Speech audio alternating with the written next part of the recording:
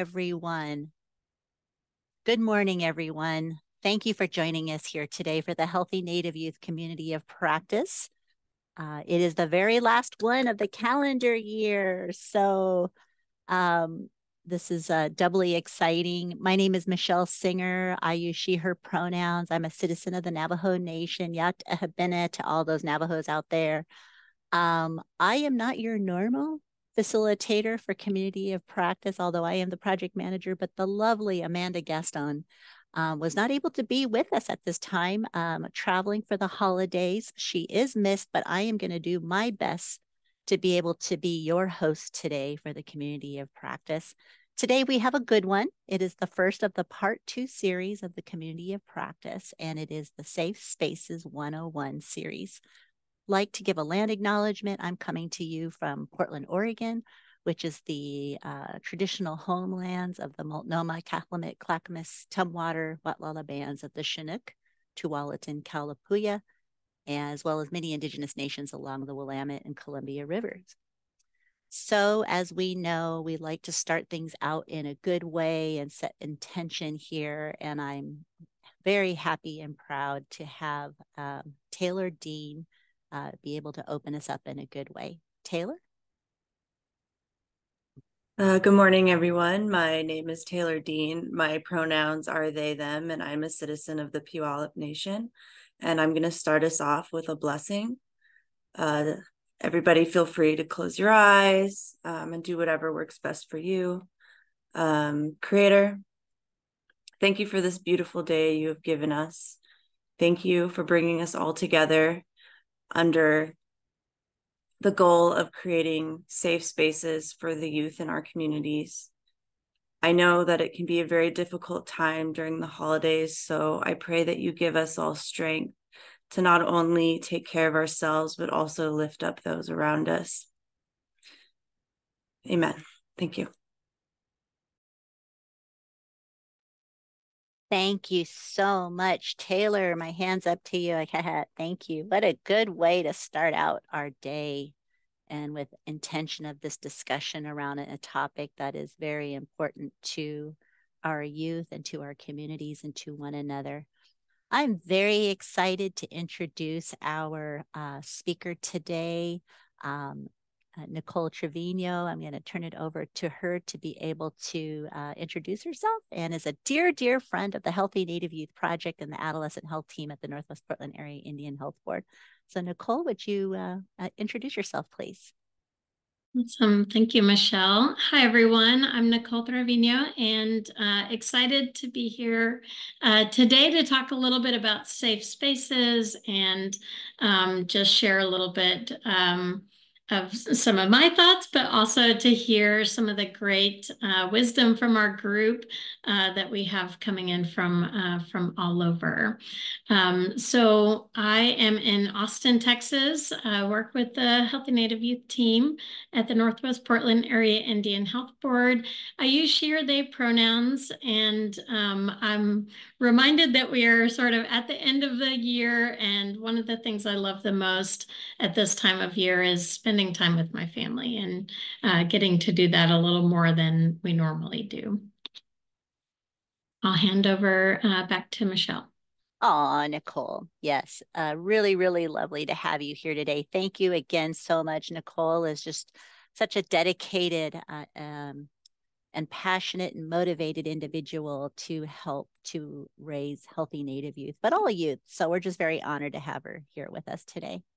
So I wanted to let you know that we have a variety of different icons throughout the presentation, and you'll see here, they're so darn cute. You'll see the little elders here, which are, words of wisdom, some tips. We also have the little cedar hat, in addition to the corn, which is areas for inclusion. And then we have the cute little shaker, which is a time for us to share or a tip or a tool. So just want to make sure that you are aware as we go through these slides, you'll see different images throughout. Also, too, we love to engage with you all. We really want to make this an interactive activity. So we will have a Mentimeter activity here just in a few moments. I encourage you to use the chat box. That's always a fun place to hang out and kind of exchange ideas and thoughts. And then also too, we will have opportunities to share along the way for whatever your comfort is. But without that being said, again, thank you so much for being here. I'd love and we love to know who's with us. And so please take a moment at this time to type in your name, your pronouns, your tribe or organization. Where are you joining us from? And then what are you hoping to learn today?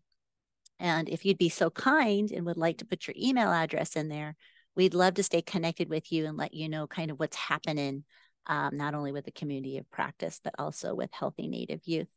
So I'll just have you all take a few moments to go ahead and put that information in there. We've already seen that Janine is here and Hannah and other folks. So love to see you all. Welcome, welcome, welcome. So what we also have here are group agreements and digital learning agreements that we always like to share and be able to let folks know a little bit about coming together to share some resources and reinforce the importance of creating safe spaces with youth before we can talk about sensitive health programming topics. And these are 2 activities and 2 tools that are readily available on the Healthy Native Youth website. The one on the left is a group agreement example that is downloaded from the Native Stand 2.0. It just sets a good stage for folks coming together and making sure we're all of one mind as you move forward in discussions. And then on the right, this has been very popular. It's very good, especially amongst families or at home, or if you're working with or engaging youth, is a digital learning agreement. This is a really great way to come together and to make sure that, again, creating a safe space so that we really are present and that we're able to really be in the moment and learn together and setting some boundaries, especially around technology. A great tool, especially during this holiday season. Hint, hint. So, all righty. So we've got goals today and Safe Spaces 101. We want you to be able to, after the conclusion of this session, is to be able to describe the components of a positive learning environment, to be able to develop an agenda for a youth program session, which Nicole has a template, an example to share with you today. So you'll see that. And to identify strategies for helping youth select boundaries for themselves. And so I think you're going to have a really wonderful time hearing from Nicole, who has some wonderful tools and resources to be able to share with you all. And so again, just like to give you a quick little visual roadmap of where we're going today, talking about physically and emotionally safe learning environments. What is that? We hear these words, safe spaces and safe learning, and what does that mean? Educator characteristics and classroom management. We'll start going into structuring youth programming and youth characteristics, which we get a lot of requests about, like, what can we do? What does that look like? Where do we start? Helping youth set some healthy boundaries. And then we'll have an opportunity to let's talk. Let's get into some of this action here, and then we'll close it up. So I always welcome, and we do as well, the Healthy Native Youth team, your comments, your feedback, and then certainly when appropriate, we'll have folks unmute and just let us know what you're thinking. So we are going to go ahead and start out with a Mentimeter Q&A.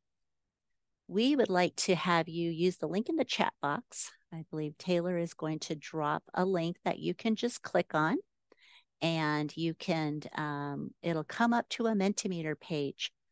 What we'd like to know is, what words describe a time when you were in a space that had a good vibe, good vibrations, had a good feel, positive kind of aura about it? Please go ahead and click on that link. And I don't know, Taylor, did you by chance put that in there? Give me one.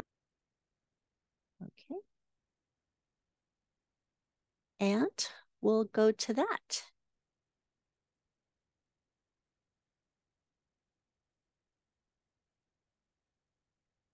Thank you for your patience. We have little technical difficulties here.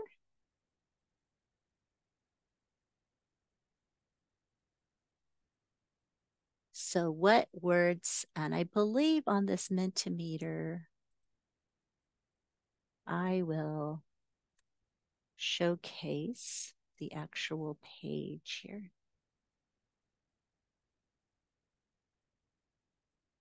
Were you able to get that into the, there we go. Yep. Yeah, so folks, just go ahead and click on that and you can see the screen. Let me see. So as you see here, I love this. Look at this, peeps. You guys are throwing out some great words here.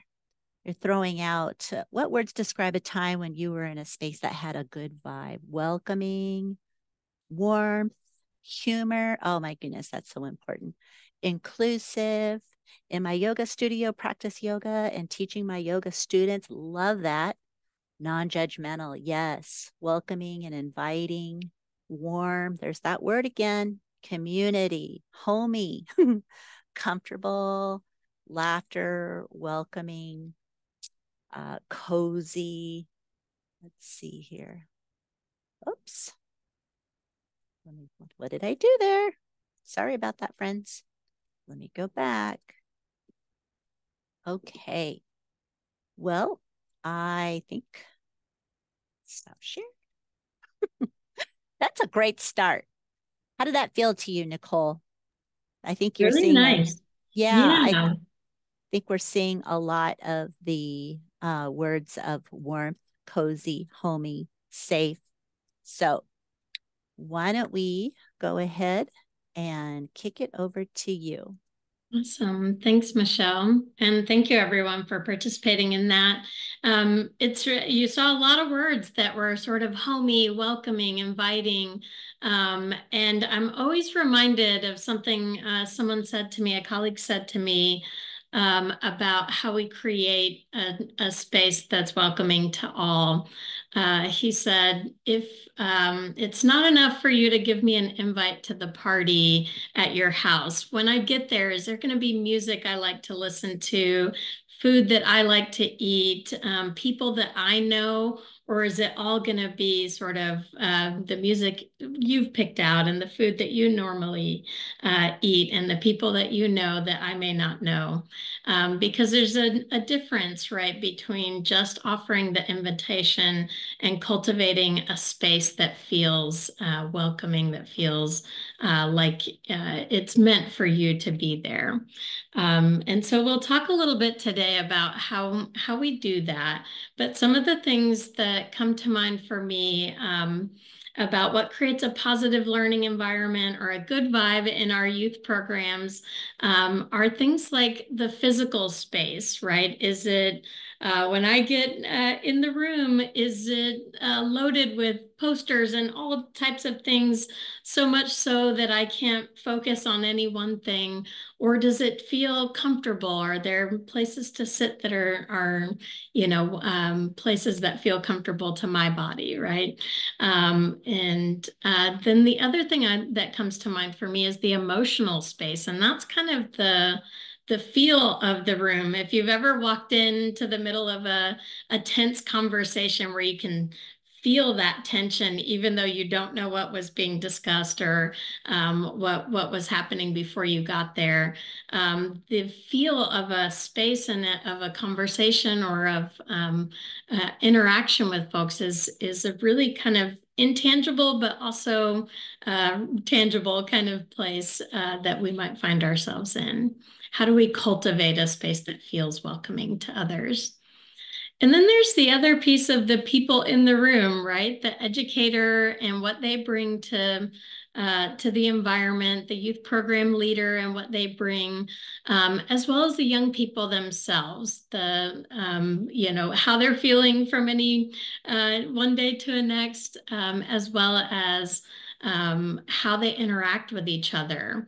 And so the dynamic of these four things working together really create an environment that our youth programs are that exhibiting in one way or another. And sometimes when one thing is off, it can really throw the whole balance off. So we try our best each day and in every program session that we might be leading with young people to create on the balance or on the whole a good balance of these things to try to cultivate a space that feels welcoming, inviting, and safe and inclusive for young people to participate in. We'll go to the next slide. So we'll start with the safe physical spaces, right? One of the things that's really beneficial is spaces for self-care. We know that young people, especially since the COVID pandemic started, they're really dealing with a lot, right? There's a lot that's happened in the last few years that's been particularly hard on young people.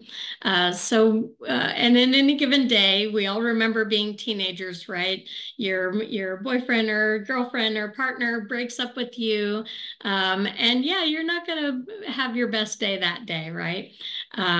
So there may be at any time a point at which individual young person or the full group of young people might need some space for self-care. So what might that look like? Maybe it looks like cultural things that they can engage in that help nourish them or complete them in a way, remind them of who they are. Maybe it's a space to take a time out and put some headphones on and just take the day to kind of focus on their own well-being, their own mental health, and what they need in order to show up the next day and be in a better headspace or be in a better place. Sometimes it's also a sensory-friendly space, right? I mentioned kind of being overwhelmed by lots of posters and things in an environment. That's me personally, but a lot of young people struggle with that, with there being sights or sounds, lights, scents, or just the general busyness of the space that can be overwhelming for some. And in particular, youth with ADHD that are autistic or that have other sort of needs, maybe they have a learning disability, the sensory kind of elements within the space can sometimes be overwhelming. So being mindful of how much we're adding to the space and also, letting youth know what some of the expectations are of, say, we've got a young person that's very sensitive to smells and scents and things, kind of discouraging, cologne or perfume wearing or whatever. And then I also think about privacy and freedom of movement. So can young people actually physically get around the space and move into breakout groups with relative ease? If you've ever been in a high school classroom, you know how intensively packed and crammed a lot of rooms are these days, right? There's just often a need to add a lot of students into a small room. And if you happen to be doing an after-school program in that same room, you might have a lot less students, but still the same number of desks in the environment. And so thinking about ways that you can kind of structure the physical space to allow for freedom of movement, as well as requesting spaces for your program that are private. I'm always reminded of a time that I was asked to teach sex ed in a hallway. And it's hard to have a conversation about topics that might be challenging for youth to talk about or to openly share about if they don't have privacy, if anyone walking by could hear them and share their business with the entire school or with the entire youth program community. And then the welcoming piece, right? Often think about if we're able to create a space from scratch, say in a Boys and Girls Club or after school environment, the furniture that we select, having cozy kind of spots to sit can be really beneficial to a group dynamic. How we arrange the furniture can be important as well. The signage that we have, on the walls, the comfort of this space just generally, are there comfortable spots to sit? And then music and food and those sorts of things are all elements of the physical environment that we can help shape and cultivate to create a physical space that feels inviting, welcoming, but also gives young people space to take some time out for themselves, focus on their mental well-being, and have an opportunity to learn or connect with each other in a way that helps them feel engaged and like they want to participate and keep coming back. But I'm curious if there's other thoughts. Feel free to share in the chat box if you like, other things that come to mind of what creates a physical space. Yeah, Michelle said the warm and welcoming plus culturally identifiable images sends a really positive message. And that's true for school environments, for community-based settings, clinics. Oh, I love that, Jackie. Access to outdoor spaces. Young people often get so little time to be in outdoor spaces, right, and be with their environment. So getting young people out to a natural space can be really nice. And then Clover says, our youth groups have mentioned loving to be in talking circles and being outside. Yeah, just rearranging your desks or your seating in a circle changes the whole dynamic from the classroom style where everyone's looking at you to a space where they can look at each other and connect with each other. Fidget toys, noise canceling headphones. Thank you, Audrey. And then a classroom with no windows. Taylor, you worked in for a year. That sounds really tough. And it does make a big difference, right? The ability to look out on the horizon grounds you in a way. Plants and pets, yeah. Really good notes here. And someone mentioned food as well. Food is an excellent way to add culture and nourishment at the same time. It's really hard to learn when you are on an empty stomach or are running a little hungry, right? So snacks and things like that can go a long way at helping gain the attention and focus of the group. All right, let's go on to the next slide for emotionally safe environments. So we talked a little bit about group agreements or ground rules, however way you want to call it is okay. Different people sort of frame it in different ways. But group agreements are what gives us kind of the rules for how we'll interact as a group, right? The things that shape the group dynamic or that we want to shape the group dynamic, as well as the things we might avoid. So an example might be we want to, put our cell phones away so we can totally focus, or we want to have our cell phones with us so that we're accessible to people who might need us, right? And so getting young people engaged in the creation of whatever these rules are helps them have accountability to each other for the rules that they've agreed to collectively, but also in having accountability for upholding the environment, the group space, and what they sort of owe to each other in how they want to interact with each other. Often we do group agreements, say in a first session, and then we don't bring them back or we don't reintegrate them into each session that follows. But it's important to bring the group agreements back each session and always stay open to amending them as needed. Sometimes, until you cover a topic of your program or your lesson that maybe is a little more sensitive. Maybe the youth didn't see a need for a group agreement until they waded into some challenging territory, and then they needed to kind of take a step back and reflect on what else needs to be a part of the group agreements in order to feel like that it's a safe space for them to participate and that they can be their full selves within the session.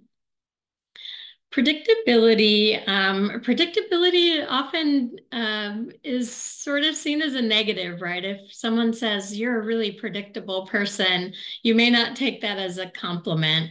But when we think about young people who might be experiencing trauma actively or maybe experienced trauma in the past, predictability can go a long way in knowing what to expect from one day to the next. It can be a stabilizing force and can be really helpful for them not feeling like, oh, I'm going to walk in and I never know what mood Miss Nicole's going to be in today. That's not the type of environment that cultivates trust and a sense of safety for young people. So knowing what to expect from you as their educator, as their group leader, is really important, but also predictability in the structure of the day, right? Knowing that when we get there, we're going to settle in, we're going to have snacks, we're going to catch up with each other, and then we're going to get into the topic of the day. Knowing what that structure looks like creates a sort of a predictable container. The topic of the day can change, but they know the general flow of the day and how it's going to proceed. Classroom management is a big piece, right? That we'll touch on that in educator characteristics too, but the way the class is managed or the group is managed is really important. Setting some expectations above and beyond the youth generated kind of group agreements. There should also be some expectations that you as the leader or as the convener of the group brings to the setting as well. So, I always tell young people that I work with, we can agree, to disagree, or we can have disagreement and different perspectives, but we still need to respect each other. We still need to show each other the safety and ability in expressing ourselves and having a difference of opinion. We don't all have to agree, or we don't all have to share the same perspective, but we will all respect each other and be kind to each other, and not let our disagreement unravel the entire group. So within that as well, though, sharing power with young people for as part of your work together is really important, right? It's important that you show appreciation for good behavior, for things that are positive, kind of pro-group behaviors, without fixating too much on the things that detract from the group environment. Addressing challenging behaviors, as they happen. So for instance, if a group member is frequently misgendering someone, the first time may have been a mistake, gently correcting and asking them to try to, remember each other's pronouns or look to someone's name tag to see what pronouns they use is a really important piece, right? But not giving so much air to it or overreacting to the point that we take away from the group dynamic or make a young person feel embarrassed because they made a mistake or ashamed that they made a mistake. It's okay to make mistakes, but we also have to be accountable when we do make mistakes for doing better and trying to show each other respect. The other piece here is building group cohesion. So creating opportunities for young people to collaborate and connect with each other. We don't want even an educational kind of program to just be one way, that we're telling, the group what we're learning today, and we're expecting particular answers, or we're asking them to kind of respond to us. We want to give them opportunities for them to connect with each other. So breaking into different styles of activities and things like that, that create opportunities for them to connect with each other, get to know one another, and feel some sense of camaraderie within the group. And then creating space for self-expression. Young people love to express themselves, right? Part of being an adolescent is learning each day kind of a little more about yourself, and growing and changing from one day to the next. And so creating opportunities where young people can share their art, their culture, or share their perspectives, and things like that can go a long way at creating an environment where they feel safe expressing themselves, talking through things, making mistakes, and being gently kind of invited to learn from their mistakes without feeling shame or blame, or feeling like they've been harmed because they made a mistake, right? So all of these things kind of can help, but I'm curious in the chat if folks have additional thoughts on what else comes to mind of how you might create an emotionally safe environment.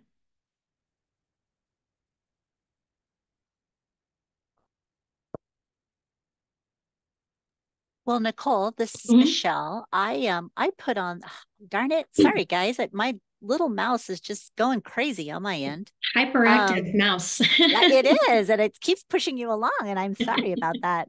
Okay. My comment was how important creating this emotionally safe environment is for a positive learning experience. This is a helpful start in pushing back on bullying and lifting up self-esteem and confidence for youth, and really establishing kind of that peer-to-peer support and advocacy for each other right from the very start. And of course, as we know, all things take time, to build that relationship, but it instills respect, over time in and out of the classroom when you set the stage here and see this growth over time. I love this slide. Yeah, for sure. Yeah, thanks for that, Michelle. I agree. I think seeing, especially the dynamic from the start of a youth group, or a group that's focused on learning together, to seeing how they end up and the connection that they have with one another. That's exactly what that peer-to-peer support, cultivates, is these bonds where they care for one another, they take care of each other, but they also protect each other and support each other and encourage each other. So I really love that idea. And then Jennifer, modeling boundaries is so important. Yeah, modeling is I always say, there's like the thing that you're there to do might be delivering a youth empowerment program, or a youth leadership program, or a sex ed program. But everything you do, every interaction, every aspect of what you bring to the table, including modeling healthy boundaries, which we'll talk about a little bit later in this session, is so important for young people's learning. All of it is kind of helping them grow. Let's see. Yeah, Jessica, being someone they can talk to means being someone they can trust and that they can take time. I often tell parents, the reason your young person might open up more to me than they do to you is that I'm not their mom, right? I don't have the same level of protection that I'm need to exhibit of them. So if I see maybe they're making some choices that might lead to some negative things for them, I don't have the same reaction that a parent might. And it's a really important role that we as youth leaders, as youth program leaders play, is being sort of another adult that they can reach out to, that they can ask questions, that they can engage with that doesn't have the same sort of attributes as a parent. They need the parent just as much, even more than us, but you know, they need us as well. The same for as we think about like all the aunties and uncles and people that shape Yes. who we become. We really need that, right? We need Right. all of those adults in our lives. Nicole, you're right on. And for those who Mhm. you hear this term caring adult, I Mhm. mean, that's really what that is you're the caring adult. You're that relative, whether it's in blood or in community, you know, that surrogate parent to some degree, depending on where you're at, which is so important, you know, and it's an honor. But, you know, also with that comes responsibility too. So, Mhm. yeah, great comments. And, Mhm. you know, and I know there's some additional comments, Nicole, in the chat feed if you wanted to just take a moment and we can take a look at Yeah. those really quickly here. I know Josephine said showing a good example of what you expect, being a good listener, understanding or being empathetic, also being authentic to yourself. And that's so Yeah. true. Um, you know, modeling and being willing to make mistakes and take responsibilities for it. And you know, just some other wonderful comments. Tyra mentioned that this is a neat project. She mentioned the Freedom Writers, where we allow you to have personal journals. They're placed in secure spaces for access. You know, writing is really a wonderful meditative opportunity as well too. So just really love the feedback here. Mhm. So wonderful contributions in the chat feed. Thank you. Yeah, thanks everyone for sharing. What one of the things that we're modeling is that I may be the speaker today, right? But all of you have so much experience to share with one another that it's really beneficial to see, you know, that you all have the space to share some of the good ideas and good wisdom that you've gained in your work as well. So let's go on to the next topic, educator characteristics and classroom management. Um, Classroom management is such an important skill, and same for group management, facilitation skills. We could sort of frame that in a lot of different ways, but classroom management is one of the ways that we frame how we manage our room, our space, and the vibe in our youth programs, right? So classroom management, we'll talk a little bit and we'll share some tips in a moment of things that come to mind. But an educator's ability, a skill within classroom management and facilitation skills and things like that really go a long way at shaping the dynamic of a group. You know, if you ever observe educators or youth group leaders, and I do this frequently, there's a big difference between someone who's doing it for the first time, who might be a little nervous or have a little bit of self-confidence challenge because it's their first time doing it, to the veteran, and many of you on this call are veterans as educators and youth group leaders. So a lot of that just comes with time, right? We build our skill the more we do something. But you know, if you observe someone who has maybe a little more experience than yourself, and you think, why can't I do that? I was trying to do that, and I just didn't do it quite well. That's okay. That it comes over time, right? It comes with experience, like many things. Self-confidence in yourself and your ability to kind of manage the group. Even self-confidence, I have on there also comfort with content. Your confidence in your ability to deliver certain content, maybe the topics that you're meant to cover in your program, or the lesson plans and activities and things that you planned for the day.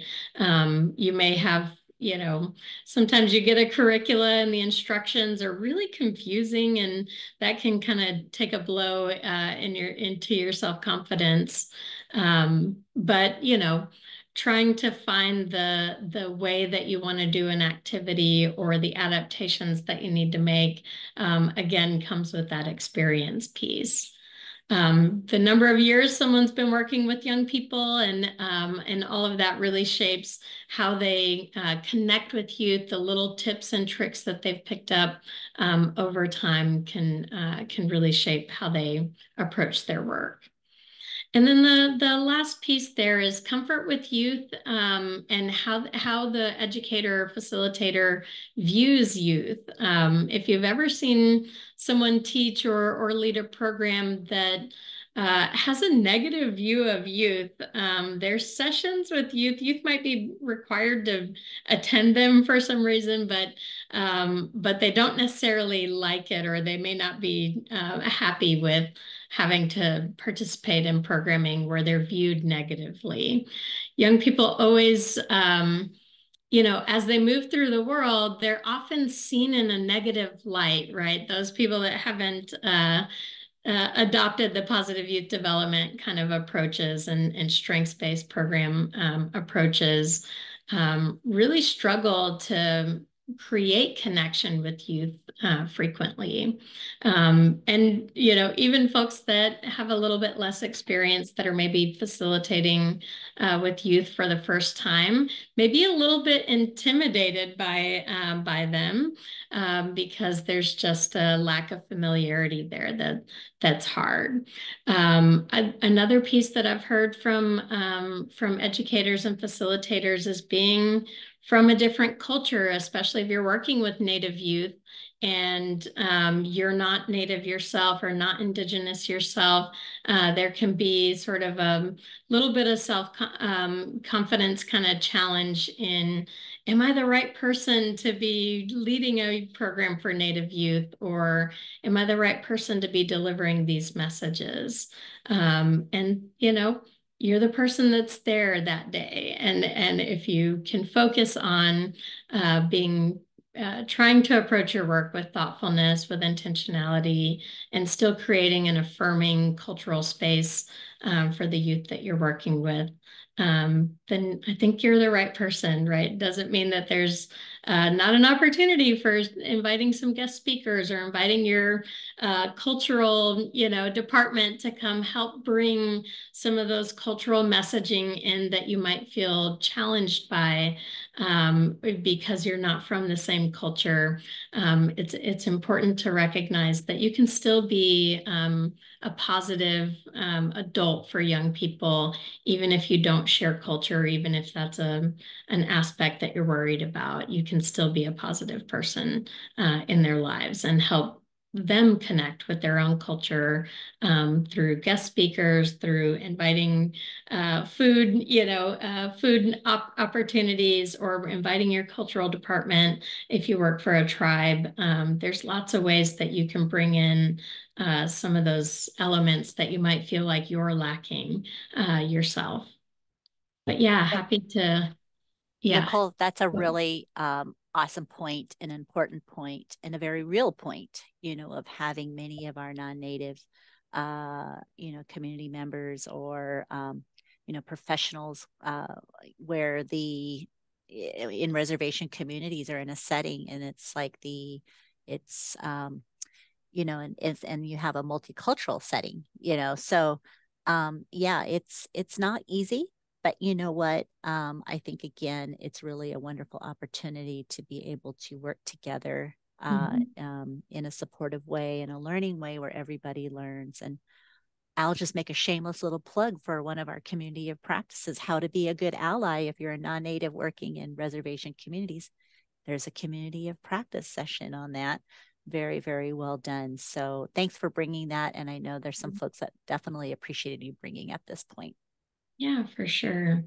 So yeah, Hannah in the chat says youth that maybe turn their lives around, and then it's hard for them to get that trust back because they're always getting judged. That's so frequent, right? And part of the challenge is, sometimes young people have done some really harmful things. They may have even done harmful things to you personally, or said harmful things to you that hurt your feelings.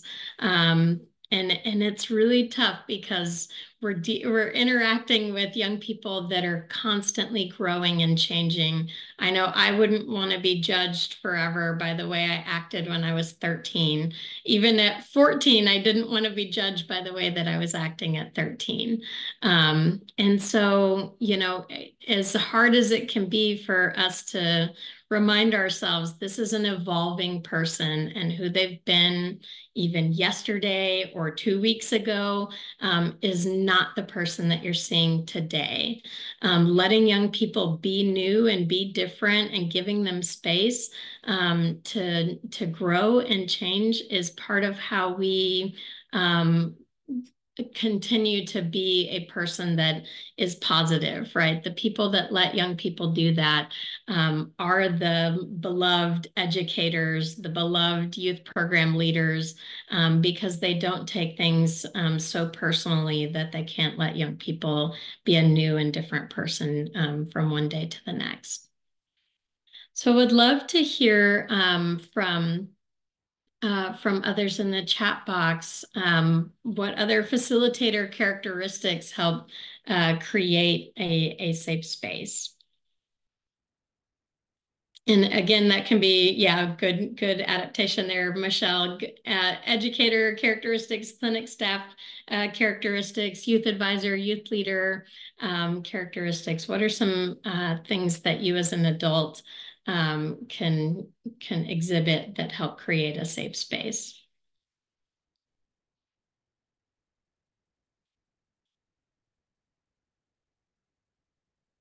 Humility. Oh, I love that, Michelle. To me, humility is one of the biggest things that that educators can do to be, you know, the type of person that a facilitator, the type of person that a young person wants to interact with or engage with and learn from. Good listening skills, empathy, listening, understanding, trauma-informed services, right? Pushing ourselves to continue evolving and growing.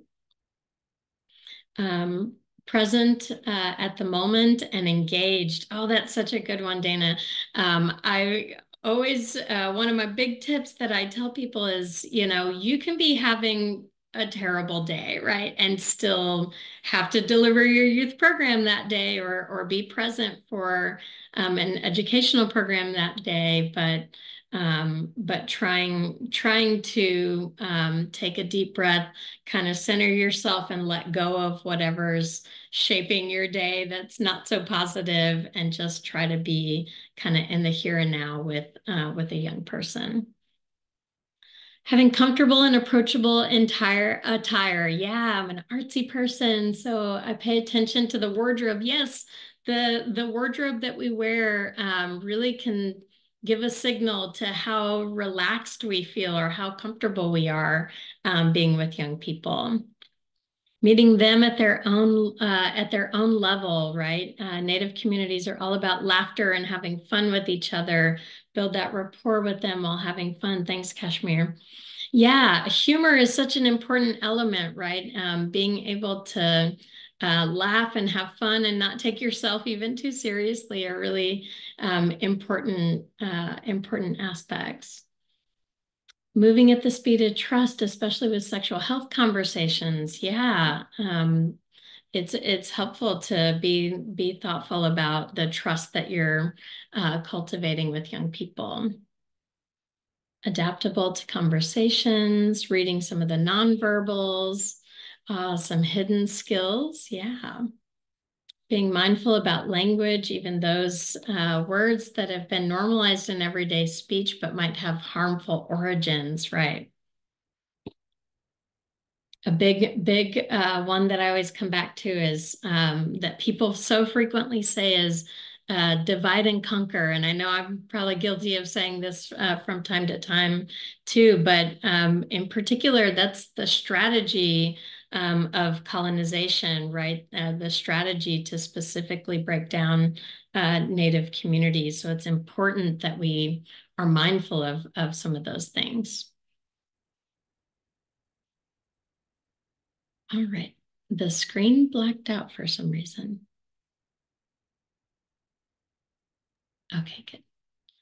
Can you see? Mm-hmm. Can you see? Okay, good. Thanks. Classroom management dues. Yeah, so some as we think about classroom management, some do's, some things to try to do, prioritizing strengthening relationships with youth and between youth really has one of the biggest impacts, right? The ways that you can create opportunities for them to connect with one another, to learn more about each other and feel bonded as a group, as well as bonding with them individually yourself, goes so far in shaping the dynamic within your youth group or within your classroom.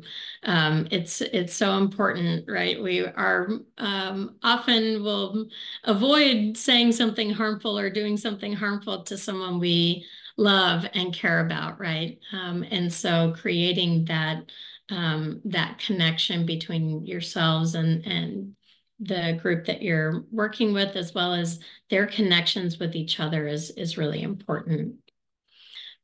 Creating youth ownership of programming and for the group environment. A big reason why we ask young people to contribute to group agreements is that it does create that ownership. It's not your rules that you're asking them to follow, it's their rules that they've said to each other that they'll follow.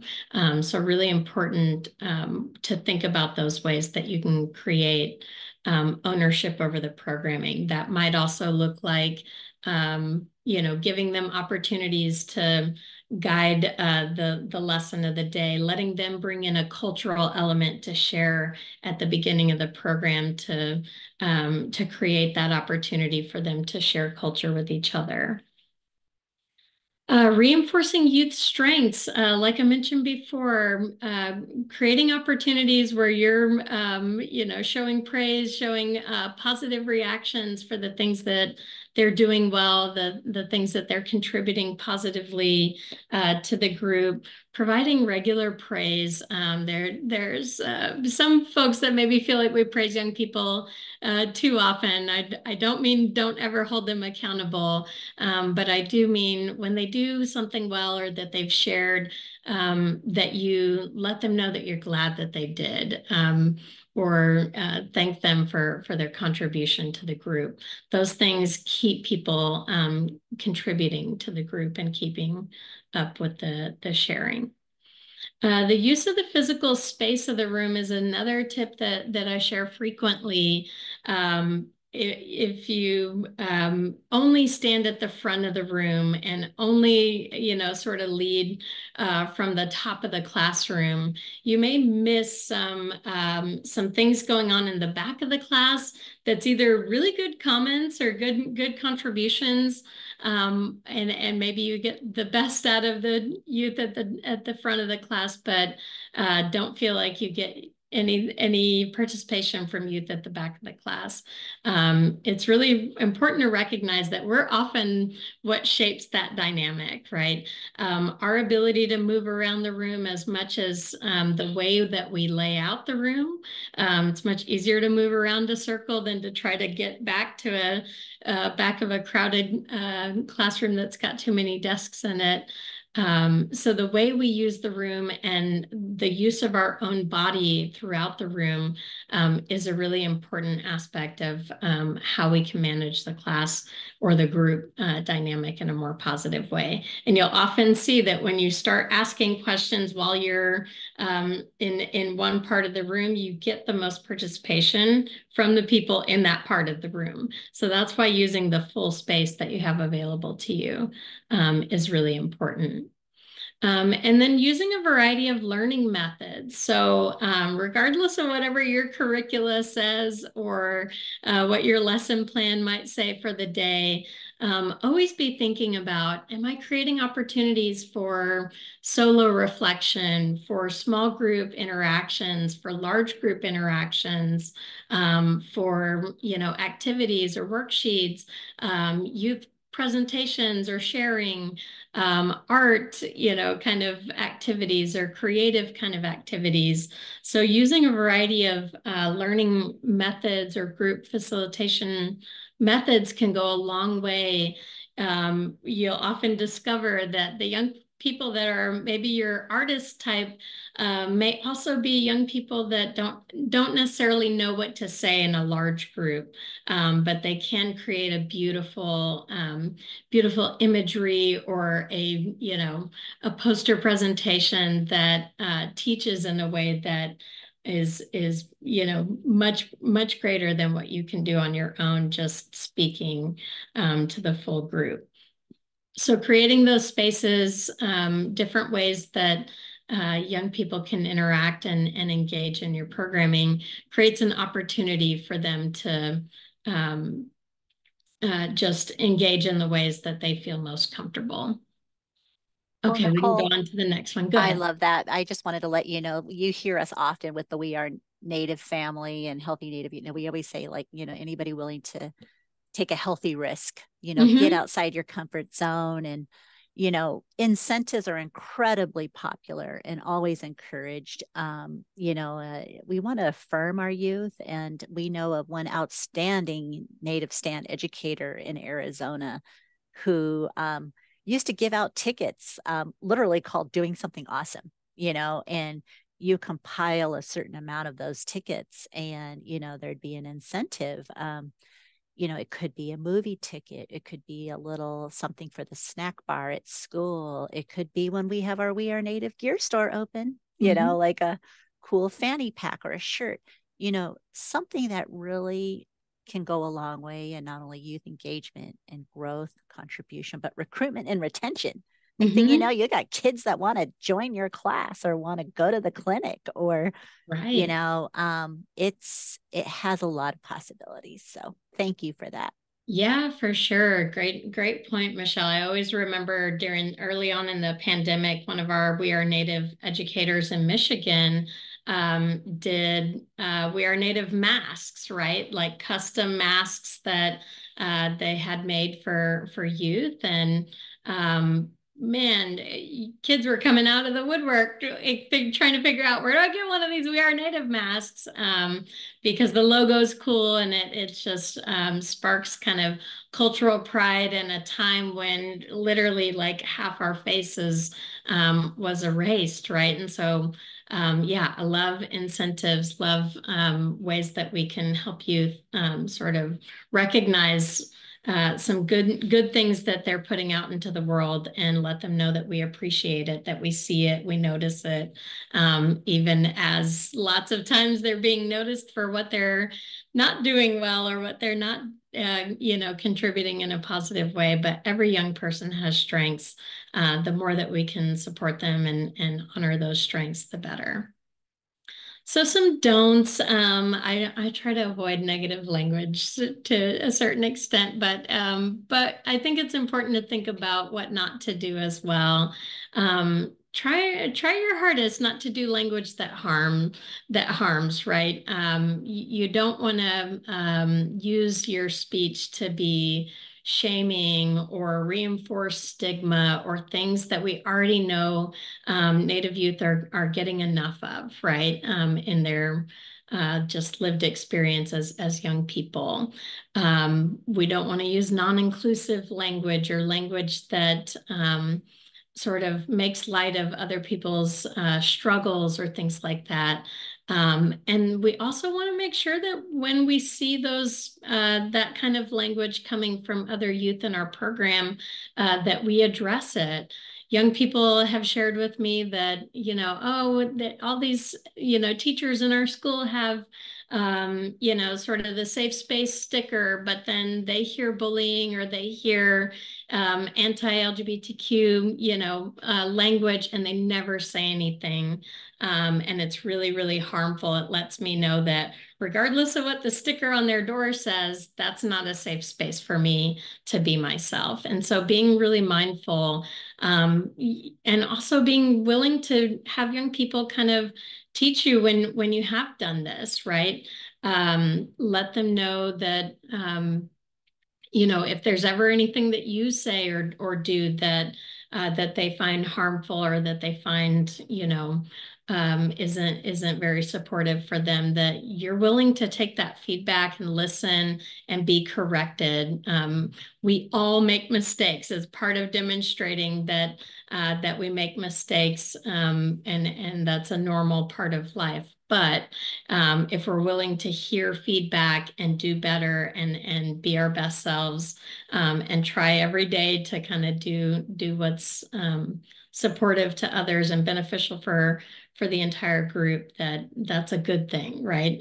So being willing to apologize when you've made a mistake, or when you haven't been, maybe you've had a bad day, or you overreacted, or you did something wrong.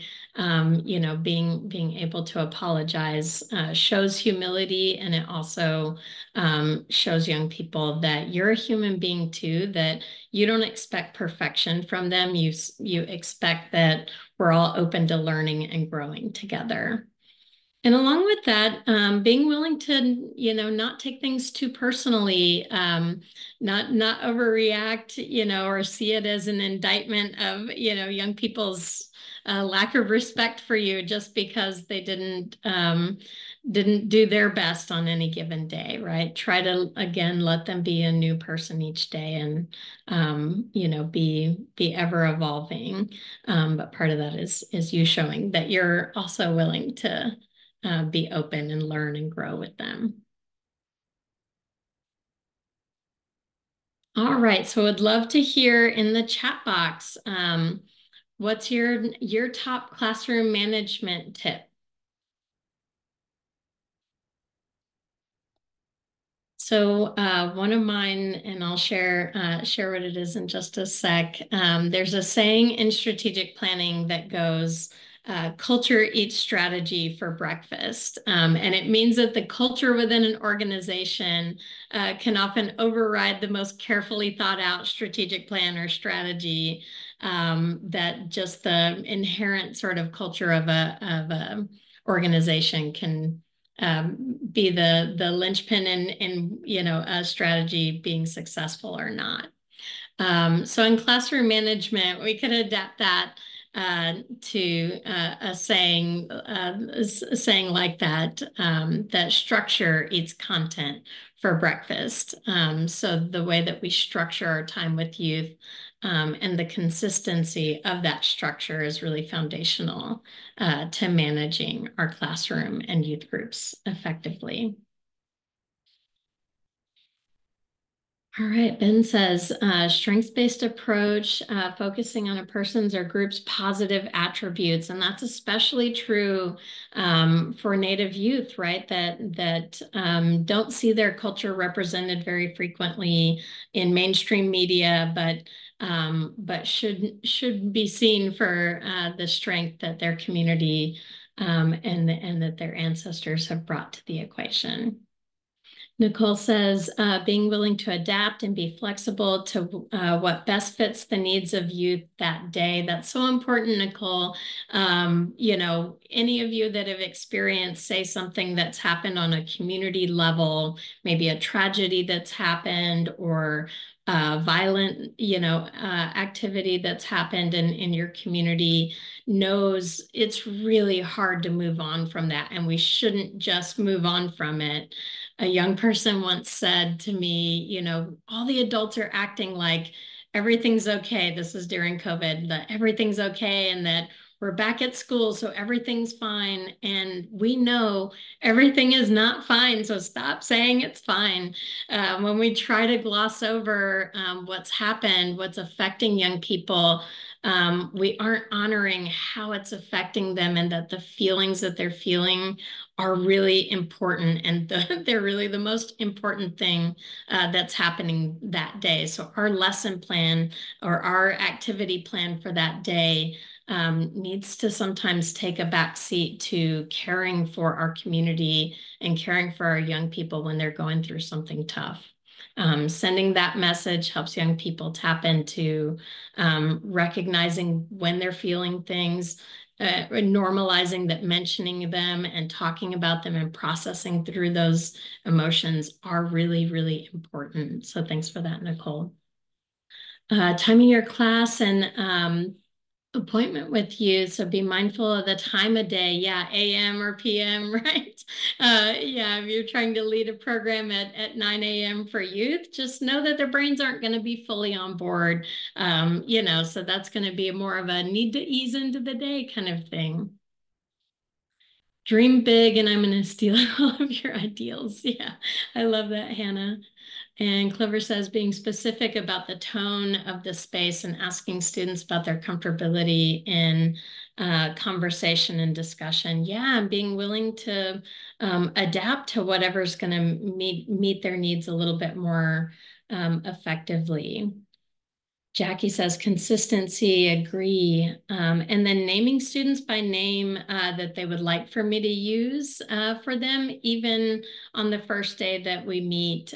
So I struggle with names, and I have name tags for everyone and myself on the first day until I learn everyone's name. And then ensuring that students are also learning each other's names with icebreakers. And part of the way that they learn that, right, through team builders, icebreakers, games, those are all really important, but part of how they learn it is hearing you say it on a frequent basis. I love the idea of name tags.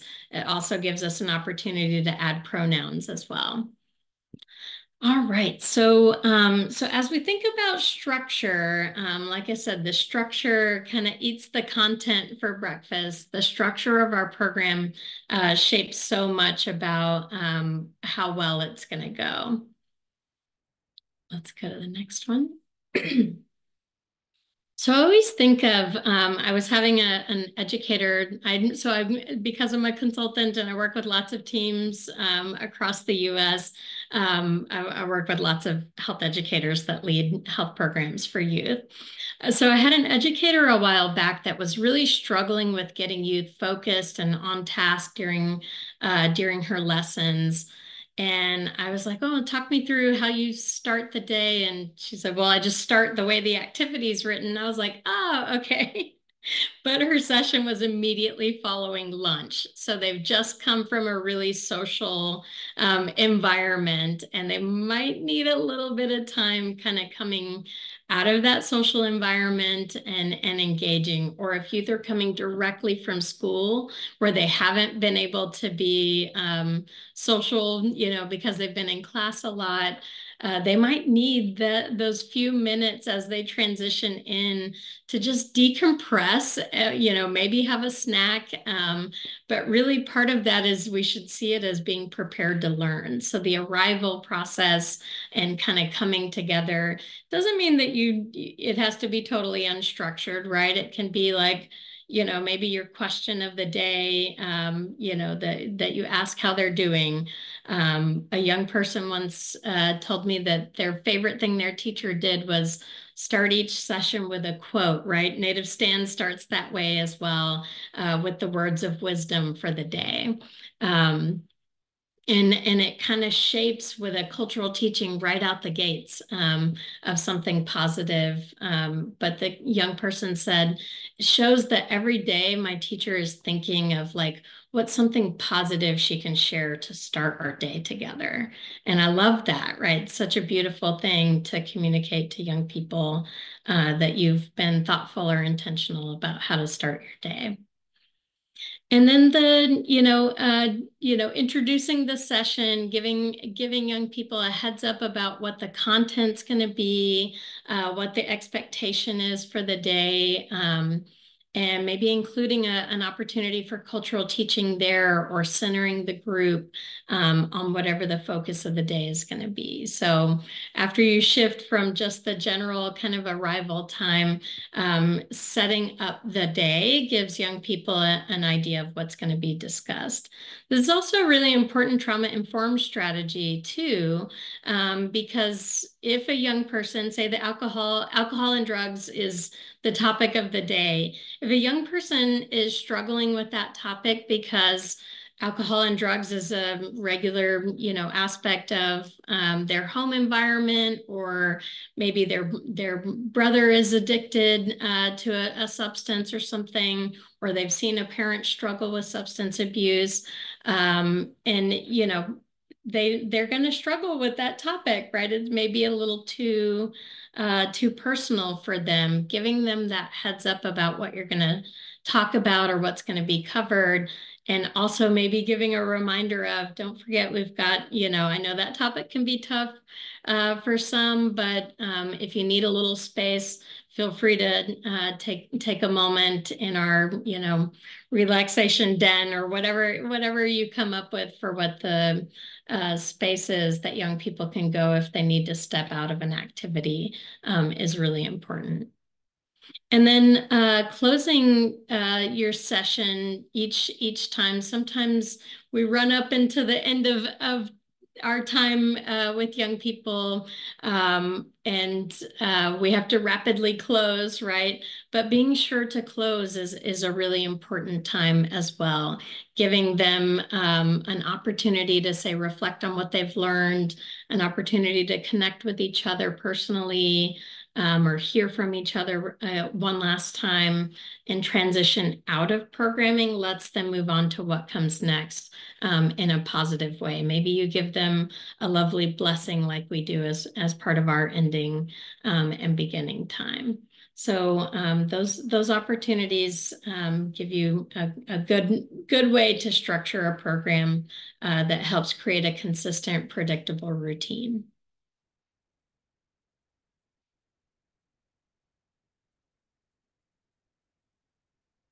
And so the final piece, how do the youth characteristics, what they bring to the equation shape the learning environment? And we'll go ahead and start adding some thoughts and ideas to the chat box, but let's go on to the next slide. I'm just going to briefly touch on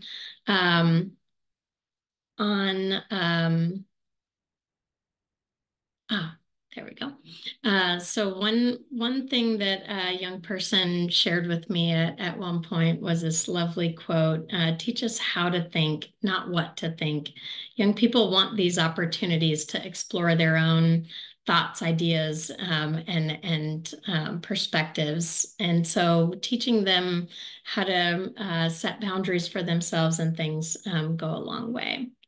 So I'm not going to cover the activity because I know we're getting a little close on time, but this is a good practice for you in thinking about how you demonstrate. So take a look at the slides after. But practice setting a healthy boundary or a personal rule for yourself at work. So maybe an example might be, I will not discuss my behavior as a teen with the young people that I work with. Maybe that's a boundary that you need to hold for yourself. Or a boundary at work might be, I will not work past 6 p.m., to try to prioritize family time. All right, let's go on to the next. So in Native It's Your Game uses these really lovely, as we think about helping young people set boundaries for themselves, Native It's Your Game uses this lovely framework of select, detect, and protect. So selecting a personal rule or a boundary, looking for opportunities to, what might signal you when your boundary or your personal rule is being challenged. And then how do you protect your personal rule or boundary when it's being challenged? So that's a little framework. Check out Native It's Your Game in our curricula page on Healthy Native Youth for a little more insight into that framework. It's a lovely way to teach young people about boundaries. When I think about helping young people set their own boundaries and select what's right for them, 3 things come to mind. So connecting to their support network that they have available, offering a range of options, and then making sure to invite parents into the process, because parents are such an important aspect of young people's lives. And that can be parents, caregivers, whoever's at home that cares for young people.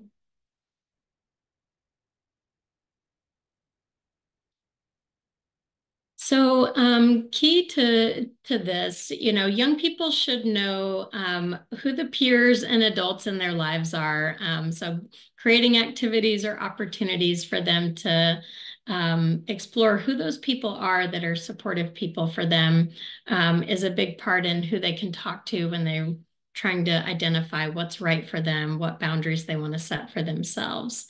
And important to that as well is also a backup plan and emergency support. If things go wildly, unlike you anticipated, who do you call for help? Do your parents want to be called if you end up in trouble? The answer is probably yes. They want to come rescue you, even though they might be mad that you snuck out to a party. The point is they'll come get you if you end up in a bad situation. Help young people build their skills for negotiation, help them practice that with their friends, for negotiation, refusal, as well as rapid exits, right? What are their exit strategies that they can exercise?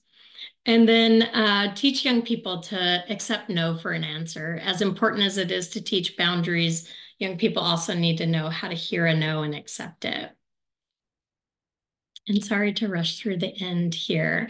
Some other options that are a way to give young people a sense for the range of options so that we're not teaching them what to think, but teaching them how to think, is giving them, a sense for the fact that it's their right to choose what's right for them, but giving them a range of options. So some people may feel this way. Other people may want to do this or set this boundary for themselves. Ultimately, you have to decide what's right for you.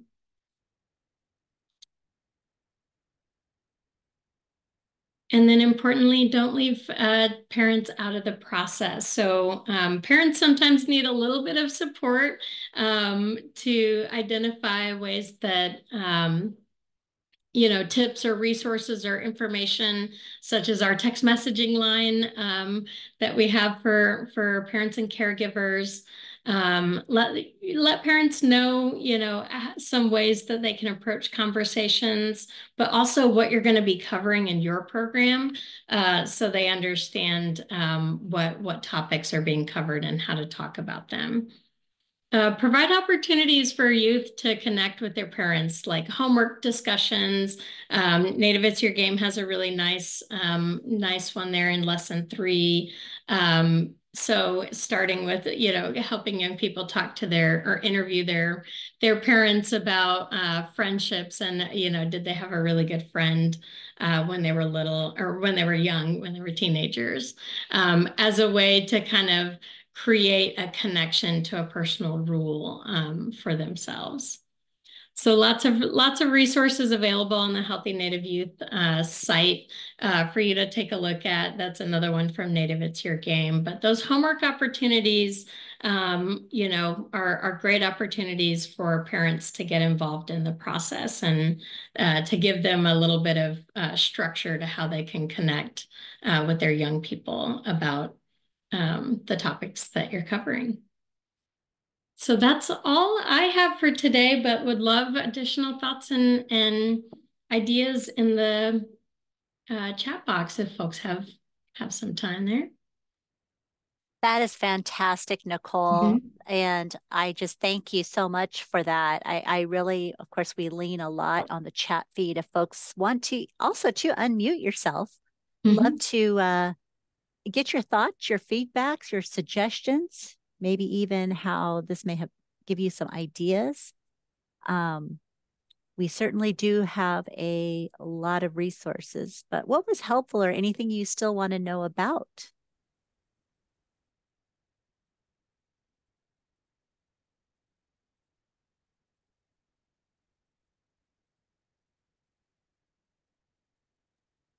Well, I do know that was a lot of information to throw at, but all good information. So people are marinating and taking it all in. And just want to let you all know that following up to this presentation today on the Healthy Native Youth website, we will be posting the recording of this video in addition to the 2 lovely handouts that Nicole talked about, the youth sample agenda, as well as the Native It's Your Game take-home activities.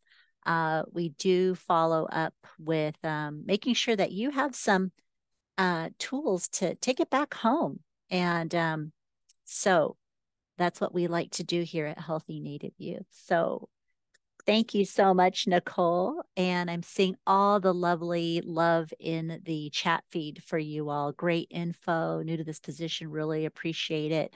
I'm so grateful for all the folks that are with us today. Just want to take a few moments and please keep your comments coming in. Healthy Native Youth, is a one-stop shop educator portal for those who engage youth. And as you will see here, we have plenty of tools. And one of my famous taglines is, go there, healthynativeyouth.org, get lost in it. We've got an implementation toolbox to help you if you're thinking about an adolescent health plan in your community.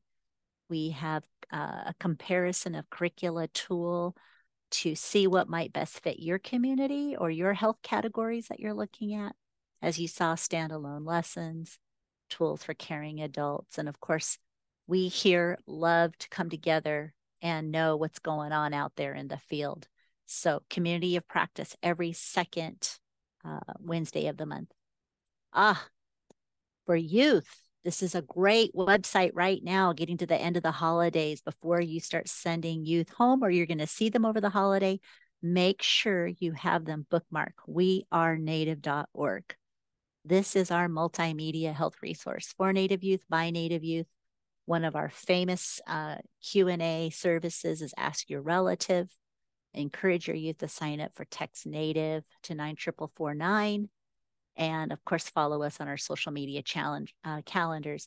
As Nicole mentioned about being an askable youth, an adult, sometimes they may not always go to adult. They like to go on their phones. So this is the place for them to take a look privately, discreetly, and get kind of that native WebMD information for them around various health topics.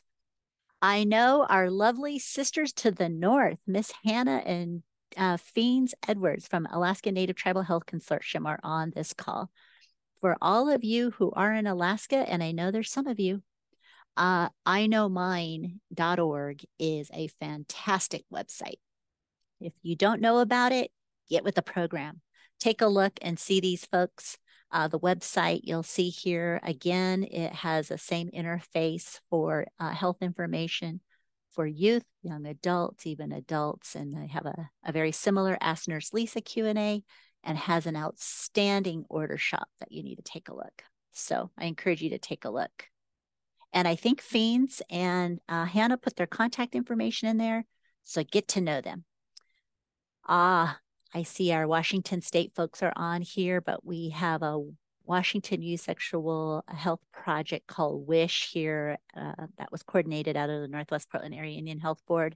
Remember, Nicole was talking about what you can do to make your space a little warm, a little more welcoming.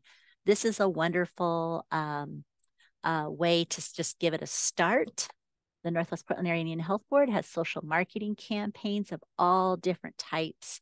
And this is our safe spaces, get yourself tested, materials for tribal clinics and classrooms, boys and girls clubs, to affirm our environment for our Two-Spirit LGBTQ relatives. So take a look. Look at that darn cute Zoom background image.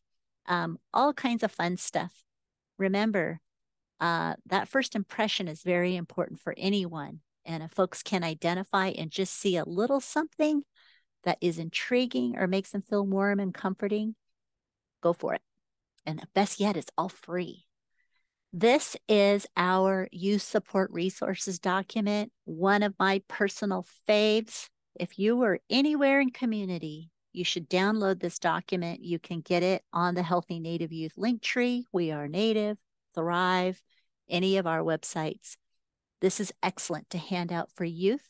Caring adults should have it. It should be printed and laminated and put into your bathrooms, boys and girls clubs, kitchens, schools, dorms, clinics. As you can see here, it shows all a variety of different health topics here with resources for phone numbers, websites, text messaging campaigns, you name it, we got it on here. And adapt it and make it your own, localize it. This is very important, especially around the holiday season and the breaks. Here you go right here. Here's a QR code. Take a little snapshot there, but the Linktree for Thrive. We also have one for Healthy Native Youth. But again, this is very important, especially around this winter time, but all year round. Suicide prevention and intervention tools we love to share. One of my favorites, talking is power. As Nicole talked about, you know, we have a lot of sensitive topics on the mind of our young people. And how can we, as those caring adults and parents and relatives, be there to grab that moment to have these conversations? Talking is Power helps to be able to give you weekly tips if you text the word empower to 94449 to help get the conversation started, to find a little bit more about how we can have those warm, welcoming conversations. Mind for Health is an online mental health resource, lifting up and destigmatizing the topics around mental health, but really giving skill building videos and links to helpful caring adults talk with youth about their mental health. This is a really awesome, folks. This is an online training you can do on Healthy Native Youth, 1 hour, or just start simply by texting Mind for Health to 65664. We're wrapping it up here. Join Healthy Native Youth. We love when anybody signs up for a newsletter. We get to see who signs up. We have a monthly newsletter that provides updates on curricula, our toolbox tool featuring a text message campaign. You can follow us on our social medias, or you can text the word healthy to 94449 and we'll give you some information. But this is our famous Linktree. So take a look at that. We take a lot of pride in our resources. Lovely Taylor Dean did this wonderful flyer here, our wonderful artwork here that just captures the beauty of this part 2 series that Nicole so kindly and brilliantly kicked off today. Safe Spaces 101. Please sign up. Registration is live. Our next session will be January 10th. Very popular, Two-Spirit LGBTQ+ 101. Come hear about how we can build strong communities that are inclusive within our Two-Spirit LGBTQ youth health programs, but also too, we as adults and allies and accomplices to our diverse relatives, how can we be more inclusive and how can we be more safe and welcoming as one? We love helping. So take a look at Healthy Native Youth's website. We got technical assistance links. You can give us feedback. How did we do today? Aside from my technical difficulties, but we love to know what you're thinking, how you might need some help. Maybe we can guide you towards a curricula, or we could just say, hey, come and join us. And you're not alone. We've got folks just like you who are facing the same challenges, or they've got success stories and best practices. And this is our lovely Project Red Talon Regional Partner Network. We don't do this by ourselves. We coordinate out of the Northwest Portland Area Indian Health Board, but we have folks out of Alaska, Alaska Native Tribal Health Consortium, Johns Hopkins Center for Indigenous Health, University of Texas School of Public Health, Intertribal Council of Arizona, love those folks, Southern Plains Tribal Health Board, and of course, Northwest Portland Area Indian Health Board. And we are known as Project Red Talon Regional Partner Network. We owe a great deal of gratitude to our funders, the Indian Health Service, HIV and behavioral health programs. It's also supported by the Secretary Minority AIDS Initiative Fund. Thank you so much to our funders, but really thank you, each and every one of you, for what you do to help raise healthy Native youth.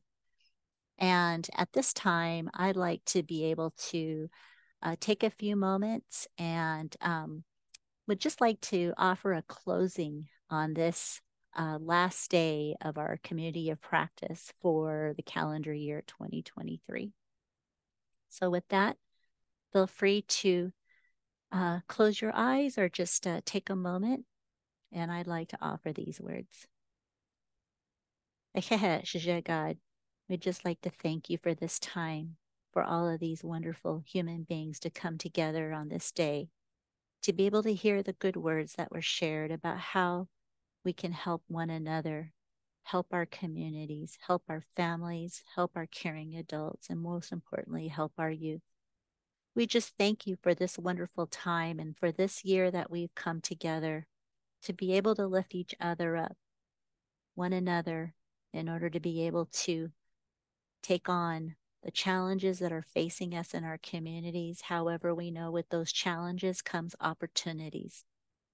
As we look at this winter time now, of this time of sharing stories and lessons they're learning for our youth, we appreciate the space that's been offered for us to learn from each other as we look to the next season in a new year and coming forward here at this time. We ask that you watch over all of us as we part from here, and all those who could not be with us here. We just ask that you watch over them, watch over our families, our loved ones, and that for those who may be wandering, who may be hurting, who may be lost, we just ask that they open their mind and their heart to know that there is healing, that there is hope, and that together through you, Creator, and all of us here, and those who came before us, our ancestors, and the youth that are of today, that are our hope for tomorrow and those to come, that we will springboard to another day tomorrow and into the new year, and to carry forward together as one. We thank you on this day.